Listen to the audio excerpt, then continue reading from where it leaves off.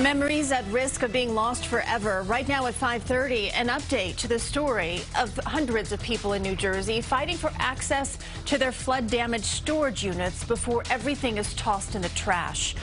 Welcome back. I'm Christine Johnson. And I'm Maurice Dubois. You first saw the story here on CBS 2 yesterday, and tonight we have an update.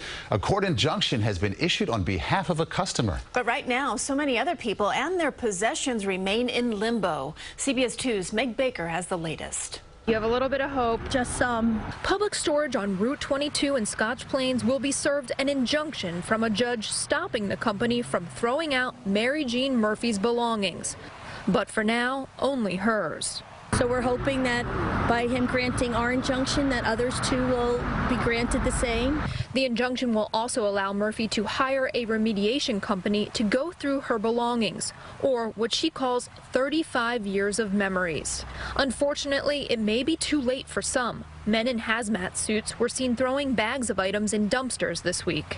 In an email to customers, Public Storage informed them that a third-party vendor was hired to assist in the evaluation and remediation of the units, saying, "We had originally hoped to provide customers access to salvageable items, but unfortunately our vendor has determined that any items stored in units on the lower level are unsalvageable, hazardous, and must be declared a total loss." I would love to just be able to go through my stuff and make a decision myself, have some closure, decide whether things can be saved or can't be saved, as opposed to someone making that decision for us. Bridget McGowan's entire life was stored here as she closed on a house. We just had a baby 2 months ago, and we have a 3-year-old, and we lost everything. All of our furniture, all of my clothes, all of our sentimental items. You've reached the corporate offices of Public Storage. I emailed and called and left another message for Public Storage as well as the consultant vendor.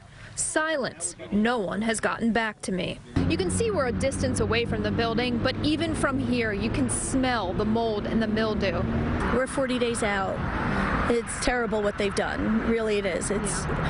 They made matters much worse because things are much more damaged than they would have been weeks ago. So now we're being told that there's mold and bacteria on everything, when if we had been able to get in immediately, maybe some of those items would have been salvageable. Others say they are now hiring lawyers and hoping for the same success Murphy found, and praying their items still exist.